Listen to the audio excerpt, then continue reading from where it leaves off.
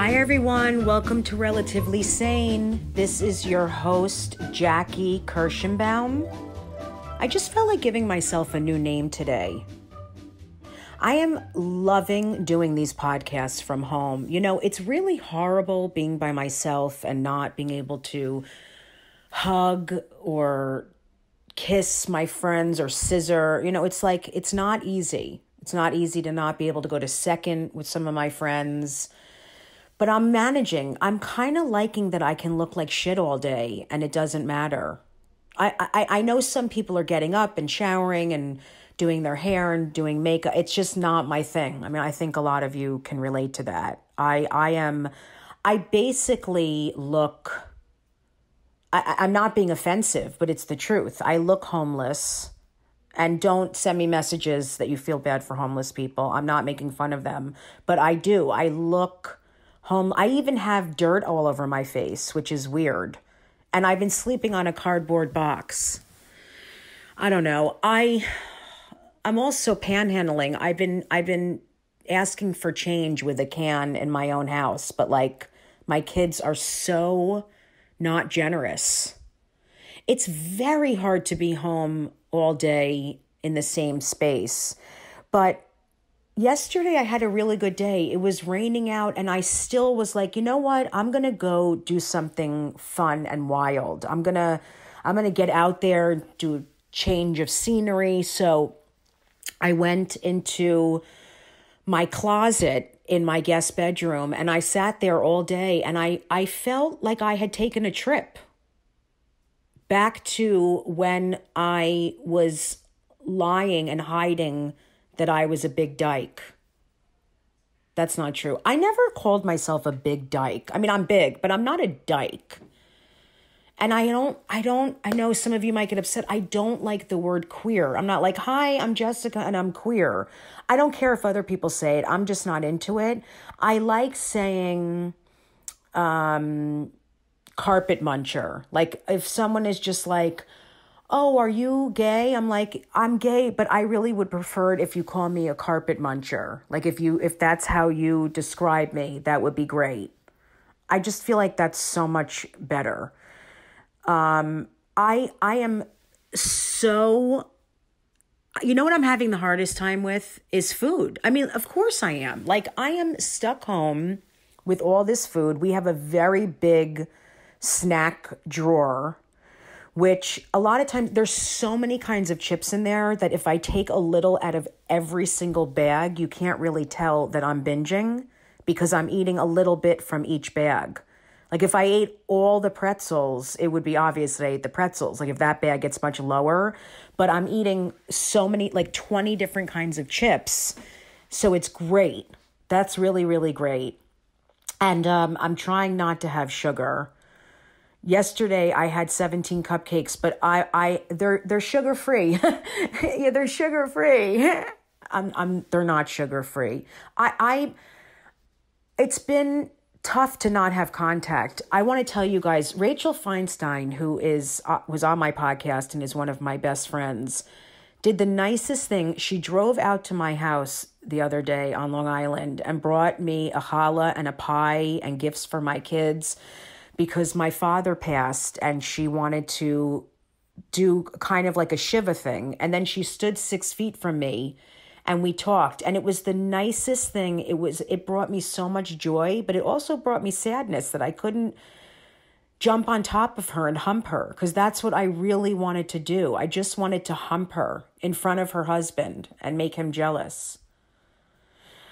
It's all going to be okay, everyone.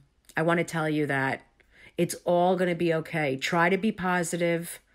From every breakdown, there's a breakthrough. I know I always say this stuff, but it's really true. This is going to turn around. And when we can go out again and do things, it's going to be so much fun and crazy. And this episode is wild. You are going to love my guest today.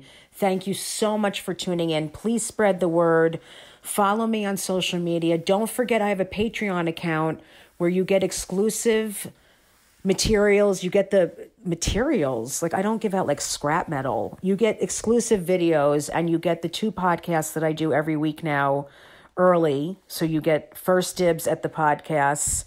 And it's only $5, $8, or $1,000 a month, whatever you want to give me. I'm also doing cameos. You can hire me or Vivian Eisenstein or Matt or any of my characters. I'll do cameos for you. I love you all. Stay safe. Thank you for listening. And here is my incredible interview with Yannis Pappas. Hi, everyone. Welcome to Relatively Sane. I am here with my guest today, who I absolutely adore, Yannis Pappas. Hi, I'm excited to be here, and I'm having flashbacks of when I did therapy by Skype. Wait, when did you do that? 2013, when I moved to Miami, and I was in a bad place, and my therapist was like, we can continue by Skype. And I was like, you know what? I can't concentrate thinking you might have your shoes off, you know? Like thinking he made me kick back and like scratching his balls or whatever, right, out of frame. I couldn't do it. Well, I just thought you were talking about a woman, which is gross that I even thought that. So then when you said scratching his balls, I was like, oh my God. And she was also transitioning. Like, that's a lot. Right. Yeah. Well, he was, I used to love him, but once in a while he would just do one of those, like in the middle of my sentence, he would like, his eyes would roll. Yeah. I mean, I didn't know if he was falling asleep or, the therapists don't get enough credit for their listening skills to be able to keep themselves awake during, our lives are, our problems and lives are boring as fuck. Yes. And hats off to them to be able to listen to us going like, well, I think it's because of my childhood and my father didn't hold me. It's like, who cares? Fucking excite me. Did you bang some hookers? When's the last time you did meth? They don't have That's any. That's so true. Yeah. I think mine is pretty entertaining because I'm so fucked up. But I think that most people just go and they're like, yeah, I just feel alone and my dad wasn't around. Like I'm constantly having major problems. So it's more interesting. Yeah, I could see Chris being interesting. Me, it's just like Chris DiStefano. The first 6 fucking episodes. The first 6. Look, I said episodes. I know we're losing our minds. I should fill my therapist's office. I'm like, I should go to the next therapy session. Be like, look, I know you're getting paid or whatever, but look, this is a lot of wasted content for me. Can we film this and can I put it on my Patreon? Yeah, you're like, welcome, Dr. Cohen, to my Patreon. Like, you're just losing your mind. You start confusing everything. Yeah. We're starting to live in some sort of like Orwellian parallel universe where like actually living without cameras on is a minority of our day. Yannis, I'm not kidding. I've thought of doing my whole life live. I'm like, you know what? Fuck it. I really don't. You think that would be good? Just to start. Just who cares anymore? Yeah. Well, I have. I moved to the country, so I just put Google Nest cameras in my front and my back, and might as well finish the job. Put them everywhere. Yeah. All I do now is just whenever there's an alert, there's some activity, I just get a baseball bat and I get ready. Where are you? God damn it. Where are you? Where in the country? I moved to the country right before this happened. So I moved at a time that it almost looks like I was in on the spread of this virus. I did too. I got a heads up from the Trump administration, so I bought a house right when this happened. Right. Well, that's a good time. Just spend all your money on a house, and now we're not making a cent. So it was really good timing to do that. Well, you want to hear even worse timing for me? Yeah. So I bought a house, and then right before this happened, I decided to buy a Tesla. So what? Yeah. So now I've started a website where I'm trying to find guys who are into my feet. I just want people to look at my feet for $5. Whatever. Are you being serious or kidding? No, I'm dead serious. What? Yeah. I'm an idiot. Wait, Yannis. Wait, I know the Tesla's real, but are you really having people look at your feet? No, but it's a good idea. I think it's a great idea. I mean, mine are so dry right now, they could like fix my whole driveway.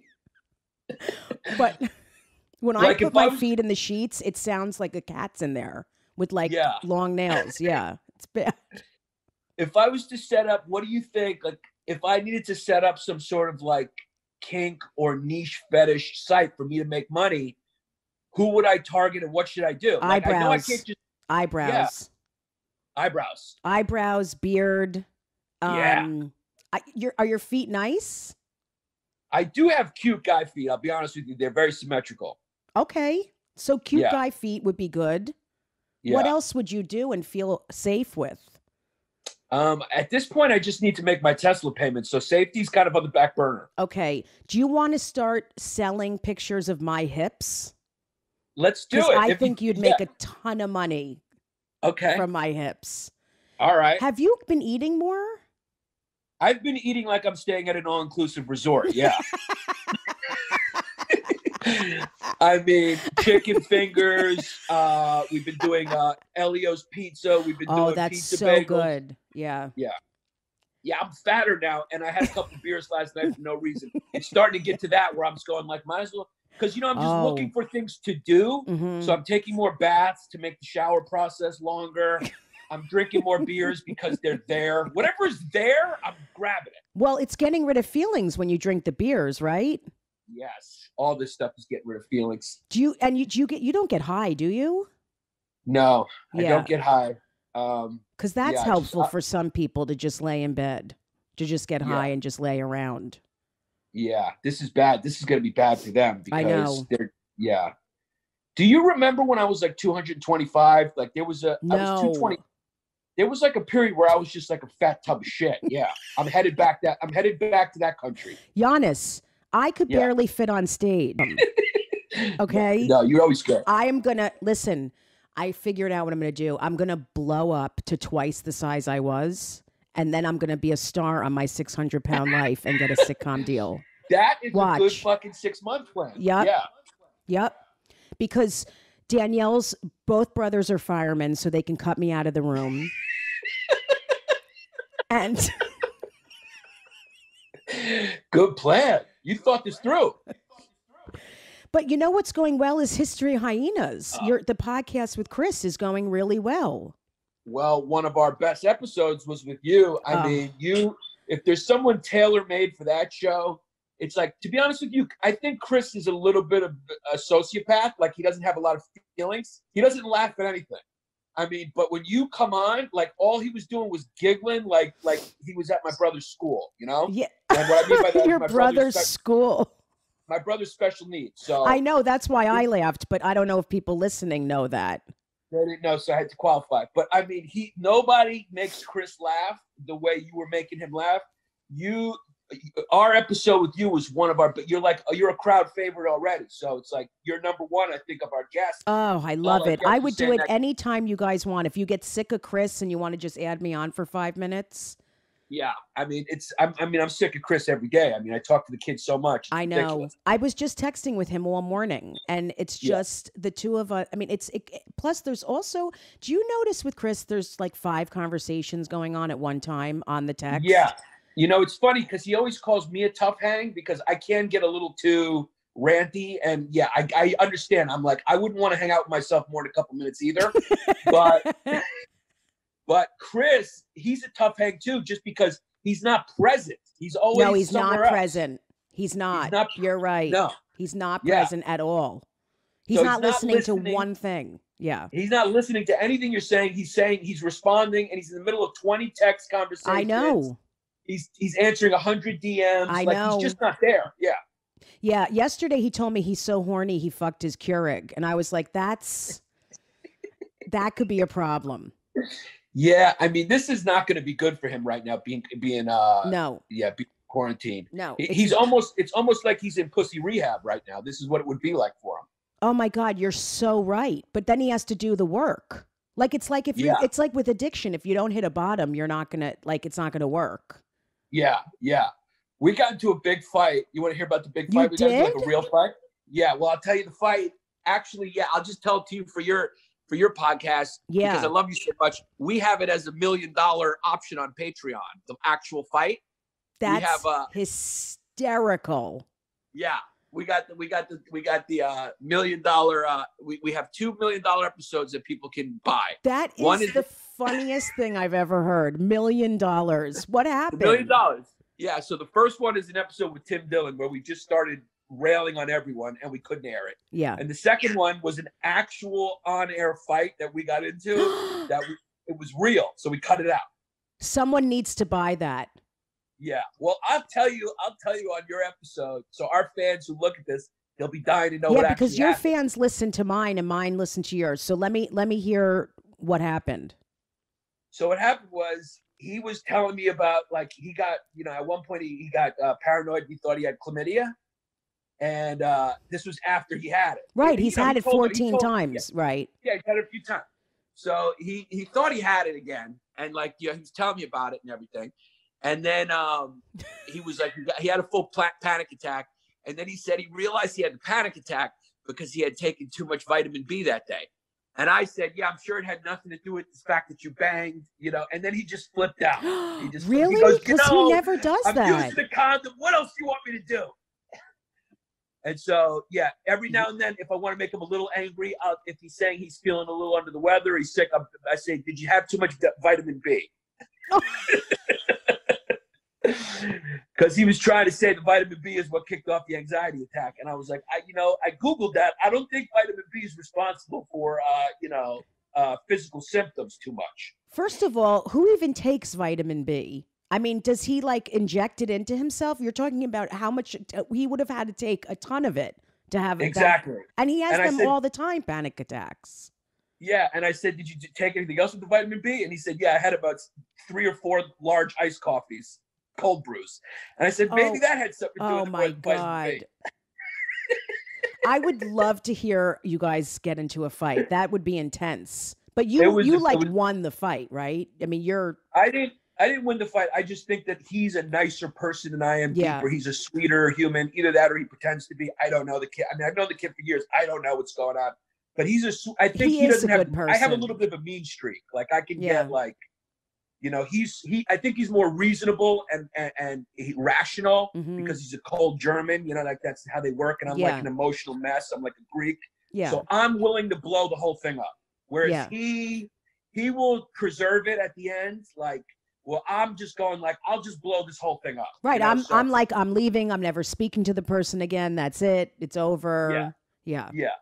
So, but we're such good friends that, we thought it was funny. We made jokes about it. And, we're just 2 guys. So, we fought. And, like, even if we had a fist fight, I've had fist fights with some of my childhood friends. And, they're still, it's just, you fight and then it's over. And then, guys are so different. You're so, I've had so many people say to me, like in business, in the entertainment business, you can't act like a girl. Like I would send emails and be like, thank you so much. Please, do you mind? Thank you. I really appreciate it. And I've had some people say to me like, stop, you sound pathetic. You got to be like a guy. Like they can argue. And then an hour later they go get a beer. Like it's not that big of a deal. Yeah. Guys are I think we're simpler in that way. But this business, I've met some tough. I know. There's some tough women too. I don't know if it's like gender specific. Generally, I think it is probably a little bit, but I mean, no, there's some tough women in this business, and there's some very soft guys. I mean, that's like a general thing. But I mean, there's a lot of guys I would rather I'd rather fist fight than have to even have conversations with some of the women I've met in this business. That's how tough they are. Right. Would you rather fist fight Godfrey or get into an argument with Judy Gold?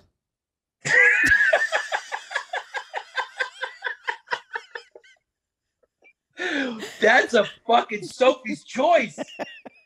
Wow. Yeah. Seriously. That's a good one. I think I would 100% rather fucking fist fight Godfrey. Really? Oh, that's incredible. Godfrey's built. Yeah, it'll be quick and easy. I'll get a quick ass kicking. Like, I mean, Judy Gold. I mean, I'm in for a long fucking day. Oh, forget it. She's 6 feet tall, but it's not her look. It's just she can go at it. Like, I'm afraid of her. I'm friends with her, and she scares the shit out of me. Yeah, she will harangue me and just leave emotional scars. Yeah, I can't have that. Yeah, I mean, I love her, but she's tough. Like when I'm around her, I'm like, should I suck dick again? You know what I mean? I just don't know what to do. Yeah, she's hysterical. I love Judy. Oh my God, she's one of the funniest people on earth. I'm not kidding. She's so funny. So funny. I have a question for you. What do you think is going to happen with this world? Like, I don't mean politically. I'm just saying, like, after this whole pandemic, seriously, do you think it's going to be different?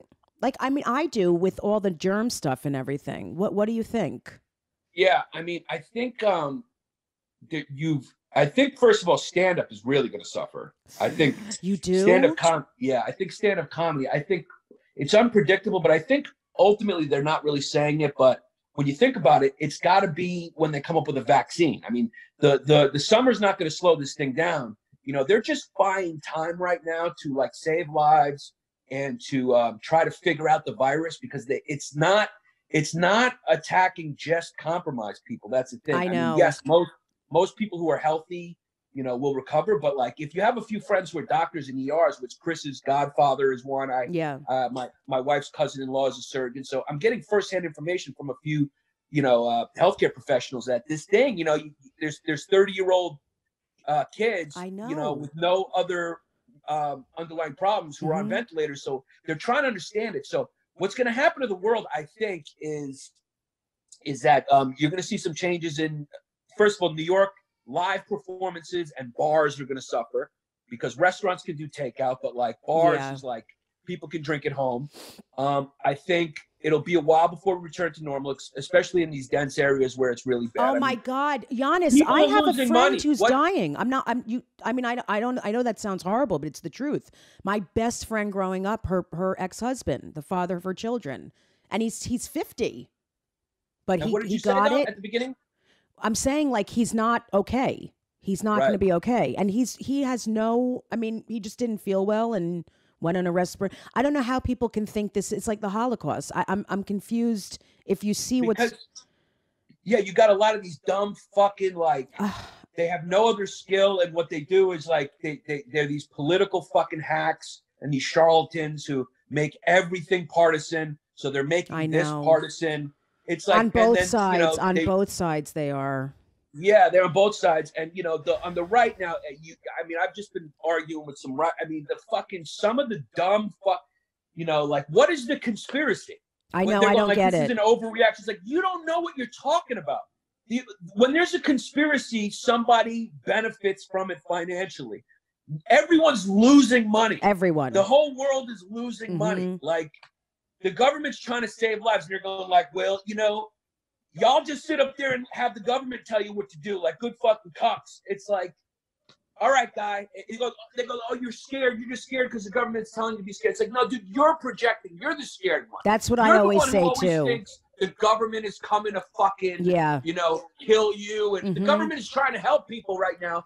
They're trying to fucking buy time to save lives. That's what they're trying to do. And to understand the virus because they don't understand it doesn't make sense. A lot of it doesn't make sense. They'll say kids can't get it, and then there's kids and babies who've gotten it. Not a lot, thank God. But it's crazy. I read there was a tiger that tested. I mean, it's like what is everywhere. That? Yeah, there was a tiger in the Bronx Zoo, I think, that tested positive. Okay, so someone that works at the zoo, I don't understand. Exactly. They don't. Was Chris DiStefano at the Bronx Zoo? Say again? Was Chris DiStefano at the Bronx Zoo? Yeah, I mean, I don't even think that kid can crash. I mean, that kid has had so many things come through him that I think coronavirus just came in and it was already too full. Like, you know, when you go into an elevator, you know, you get into an elevator and you're just like, I'll take the next one. That's what the coronavirus is. He's like, there's so much chlamydia there. He's like, there's no room for me here. I'll just move on to somebody else. The chlamydia is like, get the fuck out, motherfucker. There ain't no room. There's no room in here for you. Yeah. Oh, God. I think what you'll see is more people will work from home because that already was possible. I think we were just going off of hey, people love human contact and that's great. But no, you're right about that. You're right. That's very true. A lot of companies are realizing like, hey, everything's digital now. You can do Zoom. Yeah, there's not as much paper. Everything can be passed. You know, instead of facsimile, you can do it, you know, digitally. So it's like people can work from home. So there'll be less business trips. There's going to be a complete restructuring of the society in some sectors, I believe. I do too. And, there will be, I think a depression, unfortunately, is inevitable. Not a recession. I do too. Depression. Yep. Because I do too. Yeah. I think there's going to be such a restructuring of things that a lot of jobs are going to be rendered useless. And until there's this is just going to accelerate what was already happening. And then robotics are going to be used more because there's no germs with robotics. Mm-hmm. Amazon's going to continue to crush it even more and more and more. Mm-hmm. Retail's going to suffer even more and more. Retail in person, like malls were already closing. I know. This is gonna kill a lot of things like that, and so things will change. The world after this will be different because this is unprecedented. I mean, even the Spanish flu of 1918, they didn't even know what a virus was. They didn't even know how to cure it. They didn't even have anesthesia then. So you know what? I love talking to you because you are a history buff and you do this with Chris. I mean, but seriously, has anything like this? I'm so stupid with that stuff. I really am. So nothing has ever been like this? No virus or really? No, well, we've had SARS and MERS, which this is like a strand of SARS. It's similar to it. Mm-hmm. That's why they're trying to treat it with they're trying to manipulate what they were using to treat SARS, and even that's going to take those vaccine trials take about a year. I mean, even if they find something that works, they got to test it for months and months and months and months. So we're fucked. But nothing like this has ever happened. The closest thing is the Spanish flu. And it's closest because it was a global pandemic. Mm-hmm. The difference is back then, the Spanish flu just annihilated, it killed the equivalent of 400 million people today. What? It would be the equivalent of 400 million. Now, the difference is Holy the reason why there's shit. I don't know why I didn't know that. Okay. It killed 700,000 Americans. And globally, my God.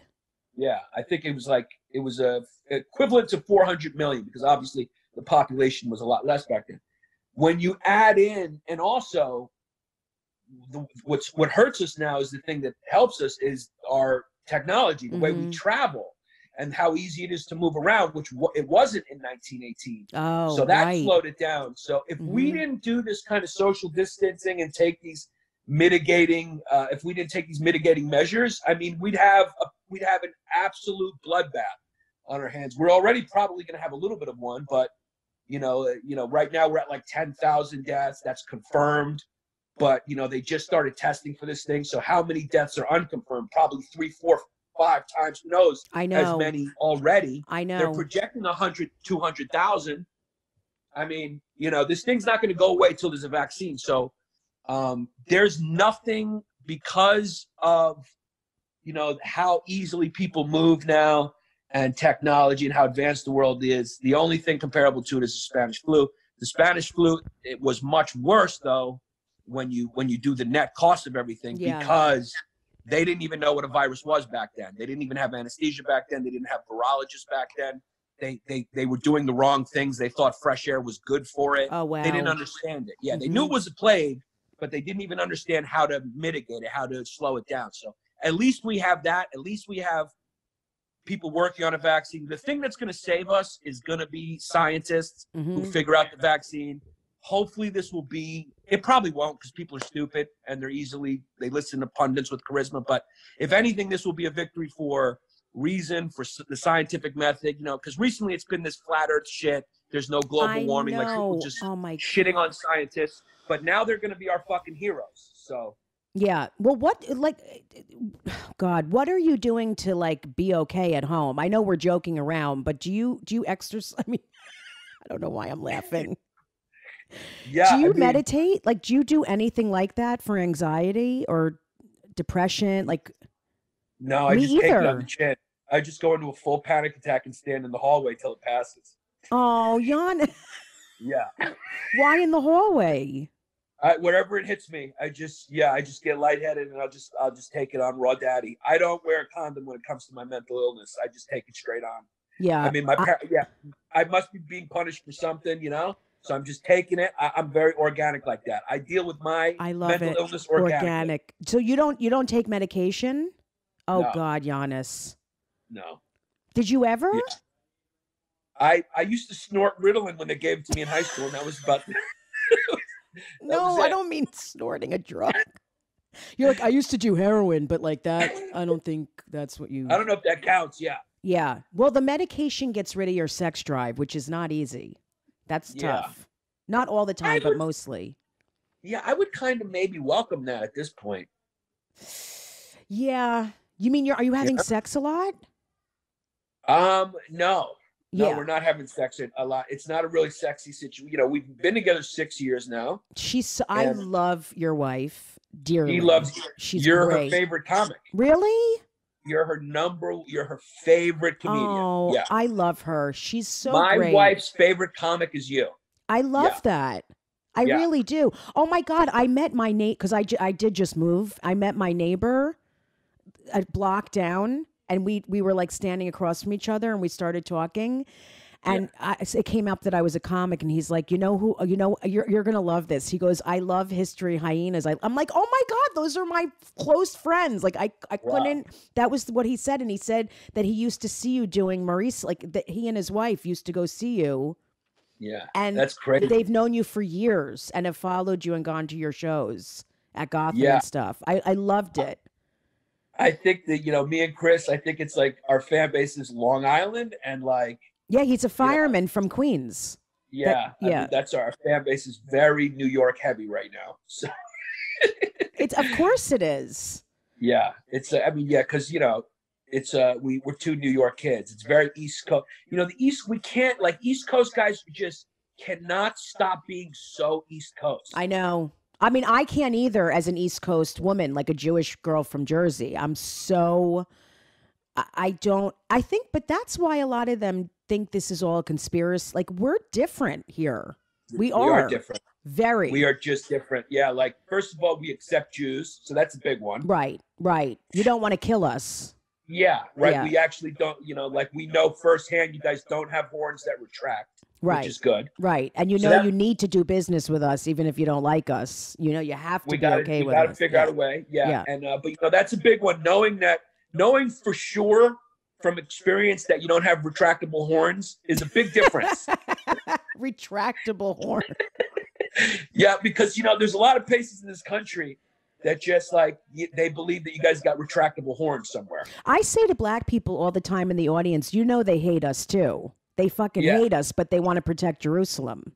That's why they protect us, because they care about Israel. Like, they don't want anything to happen in Jerusalem because of Jesus, but they hate us. It's really funny how like it just always comes back around to Jews. Always. Like they will not, like, even with this Corona thing, at some point somebody's gonna be like, it's gonna, like, one Jewish guy's gonna get it, and they're gonna go, you see. And then they're going to just draw this crazy roadmap back to the Jews, because for some reason, people just fucking love to figure out. They think you guys are like super, like these super people who have like the powers of manipulation are like the level of Superman. I know. What the fuck? And I know. Oh, maybe they think the bat was Jewish. They probably think the bat was Jewish. It was flying around like, ugh, I'm so tired. Yeah. It's a funny thing that somehow it just always comes back to the Jews. Like, every fucking conspiracy always comes back to the Jews. People give you guys so much credit, like, for being like superhumanly manipulative, and they give them, and they don't understand that they give themselves such little credit in being able to fucking just, have a brain cell. You're going like it's even like the Greeks are like that too, because Greeks can be very racist and conspiracy. Like, it's just the conspiracies are nonstop, and they're very big, like, into like the Jews. You're going like, how, like, okay, let's say it was some Jewish bankers that bankrupted your whole country. Like, how fucking, what does that say about you? That as the people in a country, you're so weak and stupid. Yeah, because that's true. That's true, because we're not tough. That's for shit sure. You could beat us up in a fight. I mean, and it's like, what kind of fucking, how ridiculously stupid do you have to be to believe that's true? But then they say, oh, we're so smart to figure it out. But it's like, if you're so smart to figure it out, how come you didn't fucking prevent it? I know, that's true. Well, let me talk. Yeah. I want to talk. It's a good point. Yannis. If you're so fucking smart to figure out this big fucking Jewish conspiracy, how come you weren't fucking smart enough to prevent it, you fucking moron? I never thought about that. I need to audio tape you screaming like this, because it's making me feel safer. Yeah, I mean, that's why I'm a lunatic. I'm an absolute fucking lunatic. Thank you so much to all of my Patreon members for supporting the podcast. All right, hold up. Could you take a little off the P's? You're hitting them too hard. Not action. Thank you so much to all of my Patreon members for supporting the podcast. Hold on. Now you're whispering Patreon. Is there a reason you're whispering? Well, you said to take the p. Somewhere in the middle. Okay. You ready? Action. Thank you so much to all of my Patreon member. Now you got to pause. For those of you who don't know, Patreon members, is that okay? It was perfect. Why'd you stop? Oh, okay. Patreon members. Cut. Let's go back to the beginning. Thank you And action. Thank you so much to all my Patreon members for supporting the podcast. For those of you who don't know, Patreon members get early access to the podcast, ad-free episodes, and access to monthly live streams where we talk more about... All right, let's take it back to the beginning. That was perfect. Do it exactly like that. I just did it well, though, but why are you starting over? Thank you so much to all of my patron... Cut. Why are you screaming? Because I'm just trying to get through this. Action. Thank you so much to all of Action. Thank you so much to all of my Patreon members. For those of you who don't know, Patreon members get early access to the podcast. Perfect. Keep going. There's so many P's. Keep going. Keep going. Ad-free episodes. You could cut this out, right? For those of you who don't know, Patreon members get early access to the podcast, ad-free episodes, and access to monthly live streams where we talk more about being relatively sane. Hold up. Did we agree on monthly live streams? Yes, you told me I should do them because it'll get more members. I don't know how to do a monthly live stream. Don't you just talk in your phone? We'll figure it out. Come on, let's get through this. We have to go. We should speed this up. All right. Thank you so much to all my Patreon members for supporting this podcast. For those of you who don't know, Patreon members get early access to the podcast, ad-free episodes, and access to monthly live streams. We don't know what that is, but whatever, where we talk about being relatively sane. If you want to join our fantastic community that is so corny, go to patreon.com/Jessica Kirson. That's patreon.com/Jessica Kirson. That's Patreon. I think you said patriot.com. Go to patreon.com/Jessica Kirson. That's patreon.com/Jessica Kirson. Patreon.com/Jessica Kirson. Thanks again. And cut. That's a wrap. Ugh. Are you a screamer in the relationship? Be honest. No. Really? No, not at all. Yeah. I'm not either. Isn't that funny? I'm not, but I used to be. I used to be a screamer years ago. I was a screamer years ago too, and this is like the first. That's why I married her, because she's, for some reason, even now we're not really fighting that much at all. And when we do fight, it's like it passes like it's nothing. Oh, that's good. The thing I love about her is she doesn't hold it. She doesn't bring it up. It's just over. She like gets it. That's She's like, so good, Yannis. It's fine. Yeah. That's really important. I mean, especially now when you're sitting in the same fucking environment 24 hours a day. But she seems easy. She's not. She's very easy. She's not intense. I mean, I could never be with someone as intense as I am because we would end up just combusting. Like, Can't do it. It took me a while to learn that one. Yeah. Yeah, it took me a while too. I really get it. Tell people, like, I'm curious, did you grow up, were your parents, did they fight a lot, your parents? Yeah. Mine did. My parents first, they come from a different generation where it was like, my dad got back from the Korean War and he went to Brooklyn Law School, and my mom was one of the only women in the law school, and she was Greek. So it's like, because she's Greek, that era, it's like you just marry, they're going to get married. Yeah. You know, it's like, oh, it's another Greek. A lot of Greeks are still like that. I mean, they'll fucking inbred till the cows come home. But it's like, they'll inbreed, So it's like, but they just got married because they were both Greek. So who knows how compatible they were to begin with. And it was really just because they were Greek and they met at a law school. And then they were stupid enough to fucking start a business together. What kind of business? Oh, that's right. Wait, what did they do? They were both attorneys. So together they were in a law firm. Oh, my God. My mother was a human rights attorney, and that's what she wanted to do. And she worked for the United Nations. Wow. But my father convinced her to like be in business with her. So like Pappas and Pappas was like their. So she did that for a couple of years for the United Nations, but mostly she was working with him. And that's just a recipe for disaster, working together and living together and raising a family. And not even, and like just being together because you're both Greek and it's like what you're supposed to do. That's what my parents did. Yeah. But that's a lot. Yeah. And they have, that's so, and they stayed, wait, did they get divorced? They got divorced, but they got divorced like 30 years in. So, yeah, that's interesting. Yeah, I mean, it's like, because at that point I would have just stuck it out. But marriage is tough. For 30 years in, my dad's like, you know what? I'm 70, but you know what? I can't handle this shit anymore. I'm gonna go out there to nothing. That is. I'd rather be alone in my. Yeah. I'd rather no one wipe my ass than you do it. Yeah. Yeah. My mom, my mom was kind of the tough hang. I mean, I have a mix of both. Like, yeah. But my mom was the one who was a little bit of the tough hang. She was a tough hang. A screamer, like. She was a screamer. She was a control freak. Kind of everything had to be done her way. And then towards the end, like I've realized this now that I'm in my 40s and stuff, and I've watched my parents kind of decompensate, and my father, die and everything, and the second half of life is. Some people, I've realized, some people live only one half. Some people live neither half of life. Some people live one half, and some people live both halves. My father definitely lived both halves of his life the way you're supposed to. My mom lived the first half, and then the second half was just, it was brutal. I mean, people start to cave in. Like after 40 is like your second half. Yeah. And that's the half where you got to really work harder to challenge yourself. Yeah. To think outside of your habits, to like people or find reasons to like people who you otherwise wouldn't. Because then if you don't do those things, if you don't exercise, you don't challenge yourself, you don't force yourself, you don't take on new things, you end up just becoming a shut-in, and your world gets smaller and smaller and smaller and smaller until you just like trapped in a room and you wither away, So is that what she did? That's what she did. That's what she did.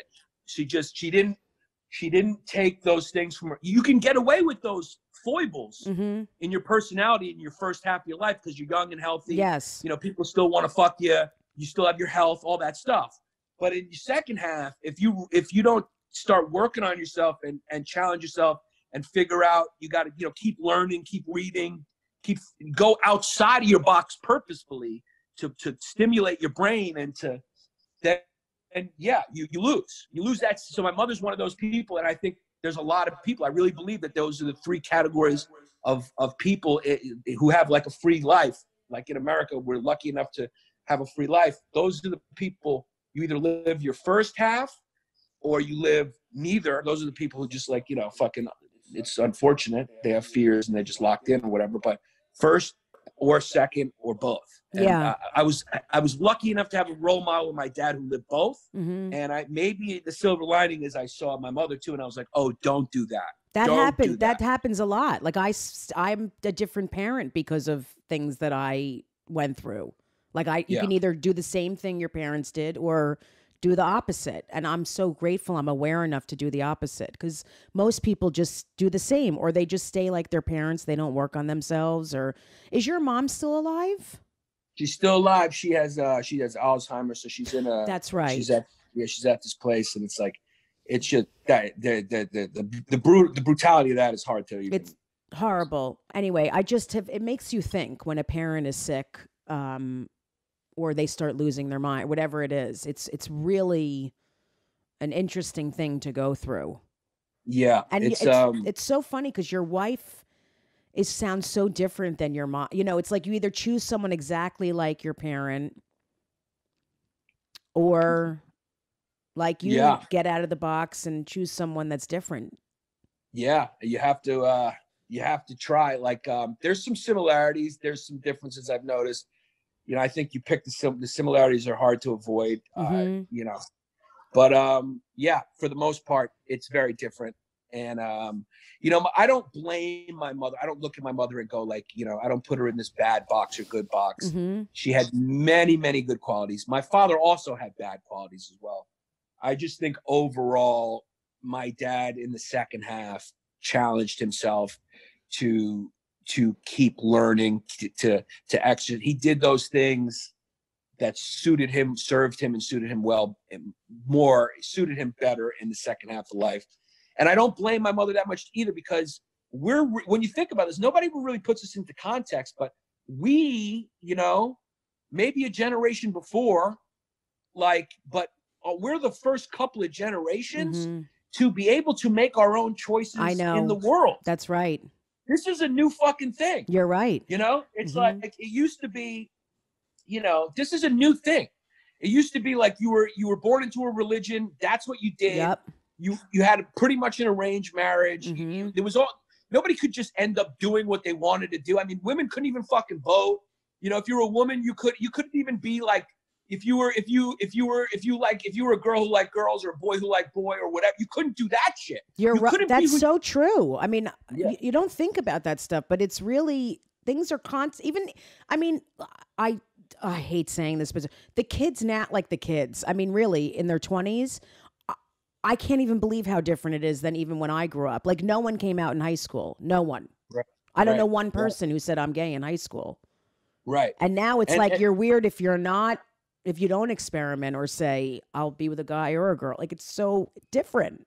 Right. They're you know, they are so open now, and like you know, they look at us probably and generations after the way we looked at older generations, like, you know, when they said the word colored, and they're going like, what the fuck's wrong? It's like the young kids got to realize like, hey, the world's changed, and the world changed because of us. You fucking idiots. So it's like, don't think you just magically are so fucking progressive and I know, woke they're out of so nowhere. annoying. It like, makes me crazy. It's like this was a succession, and you might want to listen to people who are a little bit older than you, because actually we're the bridge between that generation and you taking Molly and sucking each other's dicks whenever you want. So just fucking relax and like maybe listen to older people a little bit, because they're so pompous. They really are. They like every young generation, but like, because they're the first generation that has experienced this level of comfort and freedom. Now things are going to change, because now this is real. So now they're going to get a little dose of what we had with crack and fucking the Cold War. and AIDS. You're right. We had AIDS, crack, and the Cold War. Yeah, I have a few anxiety attacks. That's the fucking reason why. I had to walk through Brooklyn and people were punching me in the head for my hat. You know? It's like, yeah, it was a little different. Punching me in the head for my hat. Yeah. And like, you know. I hope no one does that to me. If anyone punches me in the head, I'm done. I can't. Yeah, I hope it doesn't come back. But like when we were kids, it was like you turn on the TV and they're like, yeah, Russia's going to nuke us any second. You know, it was like we grew up with the Cold War, and then everyone was dying of AIDS and everyone was doing crack. It was wild, dude. It was a wild time to grow up. But, you know, if you survive that, you live through that, you have some wisdom and stuff. It's like the young kids now, all their intentions are good. It's all good. It's just they go much like the hippies did when they became the yippies. They just go too far.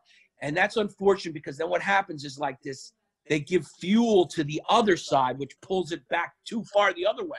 It's like humans are it's this pendulum of extremes, because everyone wants to watch car crashes. Like, I know, it's bad. It's so bad. It really is. I mean, I don't know what do you like, not to get into a whole thing. I'm really curious about your opinion about this, but do you think that Trump will win again? Like, I don't want to get into a whole thing about politics, but do you think he'll win again? Now I don't know. Me too. Thought he was going to win for certain. That's how I feel. Yeah, for sure he was going to win, because an incumbent, when the economy's good, he's always going to win. Right. I mean, it's just like, there was a professor from my school, American University, who he came up with the model, and he's never got one wrong, I think, since. I know that. I've heard of him. I went to Maryland. I didn't know you went to American. I had no idea. Yeah, I went to American. That's awesome. So that's how I feel. I was like, oh, he's definitely going to win. And now with this, I'm like, oh, I don't know. This could look bad for him. This could be bad. The economy's going to crash. Biden is a horrible candidate. I don't know what. Yeah, I mean, you know, it's like the Democrats. It's like they can't play politics anymore. It's like they're living this ideal. They live in the left has gotten into the platonic realm where everything is these ideals. You know, it's like Bernie's talking about this fucking utopia, and Biden is the idea of this tough guy that can take on. He eats children for nourishment, and he's gonna die any second. You know, Bernie is fucking way too far left for America. This is not fucking Sweden. There's not a population of 5 million fucking blondes, progressive blondes, who walk around and accept Sudanese fucking refugees. I mean, get realistic, America. Take the fucking gloves off We need killers You're now. right. We need a fucking killer. Who is it? Oh, so who is it? Cuomo. Gotta be Cuomo. Gotta be Cuomo. This pandemic. I love him. Yeah, I somebody do. needs I to love Tanya him. So does my Harding family. Biden. Someone needs to Tanya Harding Biden. Take his knees out. I can't take it. Can someone do that, or is that the craziest thing? Is it just Biden now? Is that who it Biden. is? It's going to be Biden. It's Biden and Bernie, but obviously Bernie never had a chance. I mean, it's like the delusion of people to think that this guy who's yelling about fucking socialism and this is America. I have family not my parents or my siblings or whatever, but I have family members who I had dinner with before this pandemic, and my uncle said to me, I won't vote if it's Bernie. I won't vote for Trump, but I will not vote for Bernie. He's a lot of money. And I was like, oh my, you have to vote. But anyway, that's how he felt about it. He said he's too left for me. He's just too left. Yeah, he's not going to win the nomination either. So it's a moot point. But I think Cuomo could win it because Cuomo, like Ulysses Grant, who was basically a drunk and a nobody before the Civil War, like hard times make these people, come out of the woodworks, and it just creates these heroes. And the kid Cuomo is handling this like a star. I know, but can he even run now? No. I don't know, man. I think I don't know. I don't know the details of that. I think it's possible. I think it's early enough. I don't know. That's a good question. I don't know the answer to that. Unless Biden drops out, or if the DNC discovers starts to think about it a little bit. Maybe. You know what? Biden, Bernie, and Trump might die by November, and then it could just be like Cuomo and Kellyanne or something. Like maybe it's just going to be this crazy election. Yeah, who knows? Who knows what's going to happen?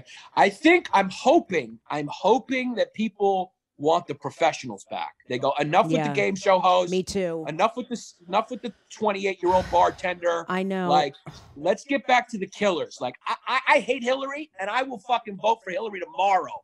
I want a killer in there. I want a professional politician. I feel the exact same way. Who it's like that scene in The Matrix where the guy goes, you know what? I don't want to remember any of this. Just give me a steak. Oh, it tastes so good. Like, I'll go back to the guy who can lie to me with a smile on his face, or the girl who can lie to me and just go bomb an entire country. And just as long as I don't got to hear about it and my iPhone works and my charger's good, I want to go back to that. I want to go back to ignorance is bliss. I love listening to you. I'm like listening to you with my eyes open. Like, I feel like you're helping me feel like there's going to be hope. Like something's going to be okay. Do you have hope right now? I'm having a hard time. I do. Really? I do have hope. Yeah. I when times were good, I was more of a pessimist, but I just believe in that indomitable human spirit, like the will to live. When you look at anything, like I was thinking of this fucking stink bug. It made me, I had to, because now I live in the country, I get these fucking stink bugs, and they come in the house, and like, what is that? They're like these little bugs that live in the country, and they're harmless, but they get in your house, and like they're everywhere, and they just don't stop.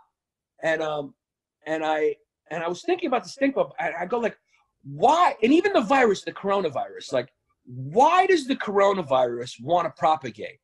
Like, what's its will to live? Because basically, when you break all life down to its fundamental level, the thing that it's mostly concerned with is propagation, is just continuing, just going on. And we've done it the best. Mm-hmm. So we still are the favorite to win any fight, because we evolved from fucking, a chimpanzee ancestor. Yeah. And we continued through an ice age, through fucking, we've only been the apex predator to this planet for a very short amount of time. Mm-hmm. For most of our existence, we were eaten by saber-toothed tigers, hyenas, and everything until we partnered with dogs.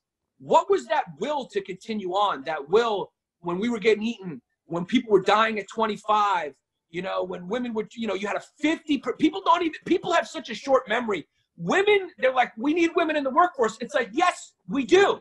We do. We need equality, yes. But you have to remember, a fucking 100 years ago, 50 to 60% of women would die during childbirth. Yeah, I know. I mean, yep. It's like, how come women weren't lawyers 100 years ago? It's like, because half of them would fucking die. It's like, what kind of utopia you're living in? Like 50% They don't. of women, I know they don't get it. They don't get it, and it's You know, never enough, and it's but unrealistic. But besides that, we kept going. We kept going. Mm-hmm. So I believe I believe there will be a scientist or someone who will come up with a cure, and we will live. I think we will too. I really do. I just think it's going to be very different. I love my house, but I feel like, are you in like Alabama? You keep saying the country. You don't have to say what town, because I know someone might try to kill you. But are you in Westchester? Like in that area? Yeah, I just can't say, because I'm just not the type of comedian who people are not going to try to kill. No, me too. I know some lesbian's going to try to kill me one day. Yeah, You've been ignoring my messages, and I'm going to kill you. You know, like I'm very afraid of that. Yeah, I'm just in the country. I'm close to New York though, but I'm in the country. It's so great because thank God, because if I didn't move I was in an apartment, and I was like, if I don't get to some nature, some grass outside and trees, I'm gonna fucking lose my mind. Thank God before all of this, we did that.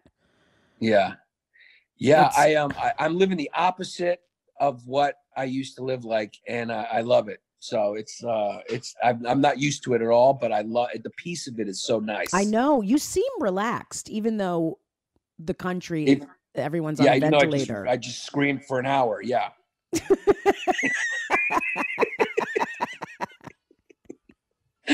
You seem very relaxed, for someone who's so unstable. Yeah.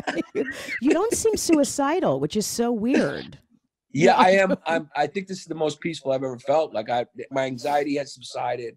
I wonder why, Yannis, seriously, because you're home. Is that why? Because you just have to be home? That might be why. I think part of it, and I also think part of it is like, you ever notice that when things are really good, we're like comedians, I think, I can't speak for other people, but like we're such narcissists that when things are good, we want to ruin it because we start focusing more on ourselves. And sure. We essentially have more time to think. When things are bad, like now, I feel like I'm outside of myself more. I'm thinking more about other things and the well-being of other things. So maybe that's why I have less anxiety. That's so interesting. I understand that though. I really do. I was I'm freaked out and nervous and like trying to have hope, and I hate not knowing what's going to happen. I have a huge thing with that and change. But on the other hand, I don't feel as much pressure because I'm not like on the road, like having to fill rooms and doing all this. Like I feel a little less pressure in that way, even though I'm not making money like this. It's hard to explain, but I get what you're saying. And when things were really going well, I was stressed out. Yeah. I think part of it too is like when you take a vacation, usually as a comedian in our business, the world keeps moving, our business keeps moving.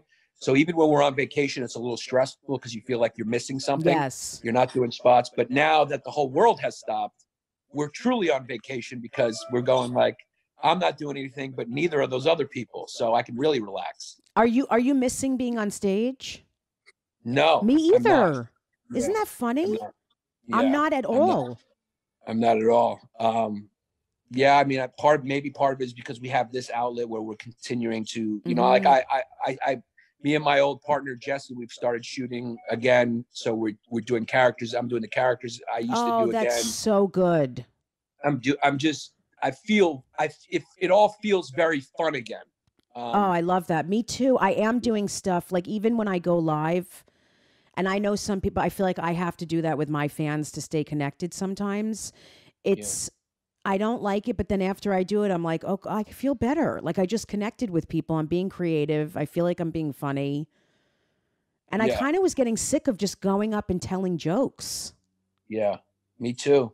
Especially things started to get weird in stand-up a little bit where everyone was putting out a special and everyone was putting up clips online. So it kind of devalued the whole thing. And then everyone started doing stand-up. You're right. The one good thing about this is I think a lot of people who don't have real chops or aren't really that funny, I think they're going to get eaten up by this tidal wave. So do I. Tim Dillon said that, but I totally agree. I think only the people who are really seasoned and who have a following already are going to have an easier time. I mean, it's going to be hard for people who are not seasoned.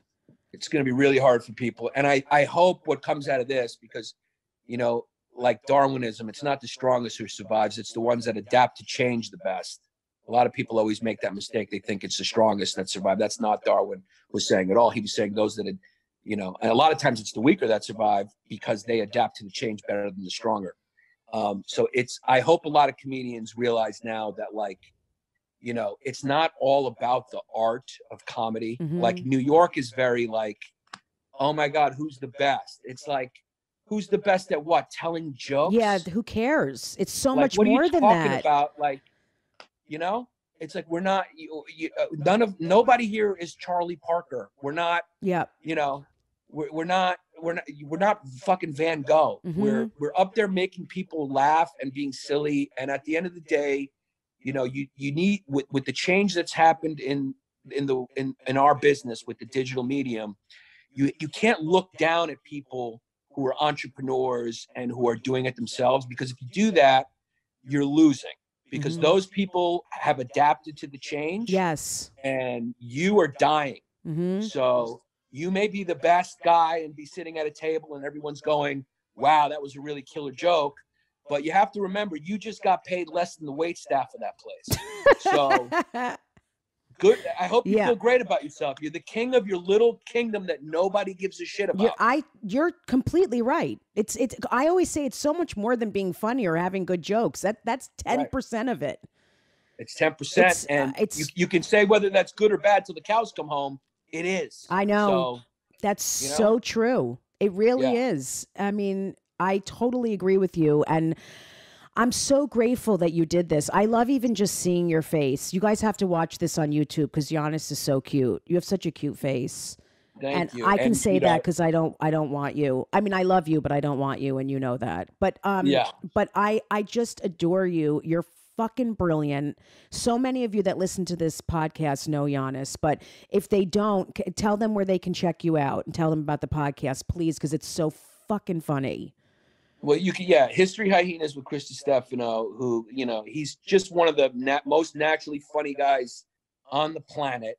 So I just feel blessed that me and him have so much fun and do a podcast together. Check out History Hyenas. Please check out my special that's free online, YouTube, Blowing the Light. And again, check out the Jessica Kirson episode. And of course, you're going to be back on so many times that it's just, and I'm glad you're with Jim. Jim is such a great guy. You know, we cut him out of our Patreon just because, you know, we needed the money. So, but please. Jim is the greatest. He's not only a great manager, he's creative, which is a good combo. And in this era, like he's the type of manager who's going to survive. Yeah. Because he's shooting stuff. He has those skills and he can actually help you grow. You know? Yeah, I know. It's so true. A lot of them have no idea what to do. And I've been with them. It's like they don't even know what the fuck they're talking about. They're not creative at all. They're just... And it's interesting because some of them just take on those huge people who made them a ton of money live. And now look. Yeah, exactly. Right? I mean, managers it's like everyone has to adapt. I mean, who knows what the world's going to look like on the other side. But like me and Tim were talking last night. And, you know, when the clubs open up, and I probably believe the Cellar's the only one that's I hope other ones survive. I love them all. But I mean, the Cellar, he owns, you know, they've made so much money and Noam owns all that stuff. Yeah. He's got no overhead. So he can afford to bleed for a little while. But when the clubs open up, it's like, even when people start coming back out to shows, they're not going to come out to see regular lineups. I know. Like, you're not just going to get normal people like tourists off the street say, hey, you want to see a comedy show based off the reputation of the spot or whatever. It's like when things open up again, you're going to have to get people who have fans who want to see them in your room to kickstart your business again. Mm-hmm. And then we're going to be going, like the ones who have podcasts and fans are going to be going, okay, wait a second. Like, I'm not going to take... You're not going to pay me $75 for this, which, by the way, $75, $85, you know, if you think about it, like what Ted and Russ Maneve did was a good thing, because not only do comedians not get a pay raise, we actually lose money every year because they don't adjust it for inflation. So if you keep it at 75 or 85, not only are you not increasing it, you're actually decreasing it because you haven't adjusted the pay for inflation every year. So now comedians are going to come and go like, you know, I need your spots. I need to work out, but you need me too. Like, let's cut a door deal. Let's do like a one night thing where it's like Tim Dillon and friends, or, you know, and Tim Dillon does a little podcast. He has Jessica Kirson on. He has like a couple of fucking killers. Nobody's going to be interested in anything except killers. I agree. And if they're going to spend money, it's going to be on someone that they want to see. Yeah, you're right. Yeah.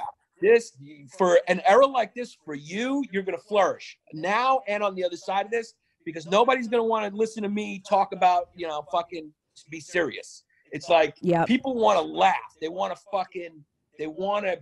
just go in there and see someone who knows what they're doing, knows how to work a room, knows how to fucking crush, and has experience. And like those fucking young kids who are getting specials and doing all that experimental TED Talk shit, nobody's got a stomach for it anymore because things are actually real and people need funny. I agree with you. So then let's just get through this without hurting ourselves, and then we'll end up flourishing after this pandemic. Yeah, well, I'm going to get through it. I don't know if I can do it without hurting myself. That's part of my nature. Oh, I do it all the time. I'm about to go shove chips down my throat before the next thing. I've put on 15 pounds. I'm not even lying. I don't know why I'm drinking beer. I'm just doing it all day. I'm about to go have one right now. Oh, I'm today I have to, after this podcast, I'm in my pajamas still, but I'm going to put, the only thing I can wear now is a fitted sheet. Nothing fits me. I just don't know what. So you just walking around like a ghost? I just wear a fitted sheet and I just tie Twizzlers, those strings around, and that's my belt. It's very bad. Yeah, I mean, what else are we supposed to do? We can't go to the gym? No. I mean, I can walk outside, but it's too much to even get down the stairs to go out to the sidewalk. Send my love to your wife. I adore you. We will talk soon. Guys, follow Yannis. He is so fucking funny, and the characters are brilliant. Oh, hi! That was amazing. Look, it's your favorite comedian. Hi! You hear her? Why'd she run away? She doesn't like being on camera, which is also a good reason why we're married. And why is she in pants? She needs to put on a dress and slap on some lipstick. Yeah, she says, make yourself up a little bit. You can't just walk around here burp all the time. Yeah. What a pig. She says it's quarantine. She can do whatever she wants. She's right. Tell her I have no pants on. All right. Yeah. I love you, and we will talk very soon. Thank you again for doing this. Thank you for having me, and thank you for letting me show all your fans the full range of my mental illness. I appreciate it. I love you so much.